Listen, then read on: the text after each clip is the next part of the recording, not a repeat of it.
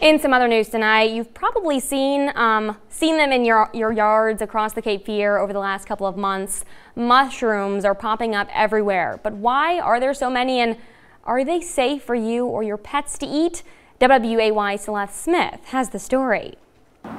The hot and humid temperatures mixed with the rainy conditions have caused hundreds of mushrooms to sprout up in many parks and neighborhoods. For many, the mushrooms are an eyesore, but New Hanover County Cooperative Extension Director Lloyd Singleton says they are not harmful to the environment.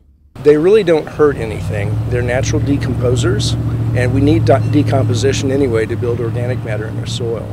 So it's fine to have them, let them remain if you want to. They're not really hurting anything, but you can also remove them and it doesn't hurt.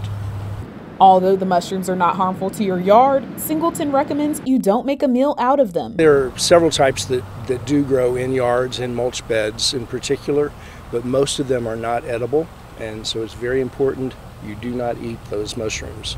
You also may want to remove them so that your dogs don't get into them. The mushrooms are said to be difficult to remove permanently, but Singleton offered tips on how to further prevent the spores from developing. If we are getting plenty of rain and you have an irrigation system, turn your irrigation system off. Don't give that grass extra water because that will only make the mushrooms proliferate more.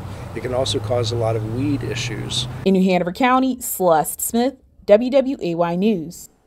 I've seen a lot in my neighborhood, and if you think that you or someone you know may have ingested any unknown mushrooms, you should call poison control or emergency services immediately. We have much more to go tonight.